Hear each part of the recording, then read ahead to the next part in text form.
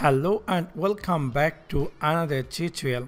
In this tutorial I am going to share with you how to copy any data from Microsoft Excel and paste it in Microsoft PowerPoint without losing data style or etc.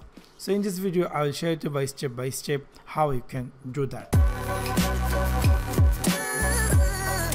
For that example, normally when we I'm choose this data, I'm going to copy this, and when I'm going to paste it here, you will see this is style looks really annoying. It's not looks like whatever appear in the Excel data.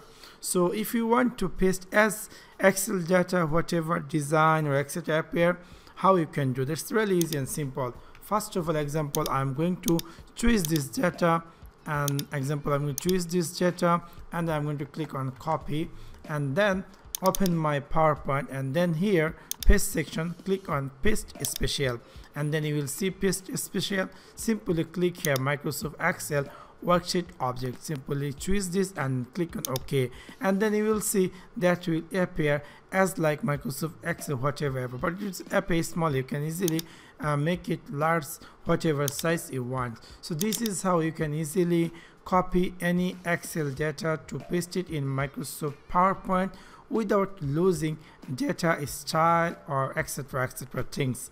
So this is that's for now. Thanks for watching my video. See you next one. Peace.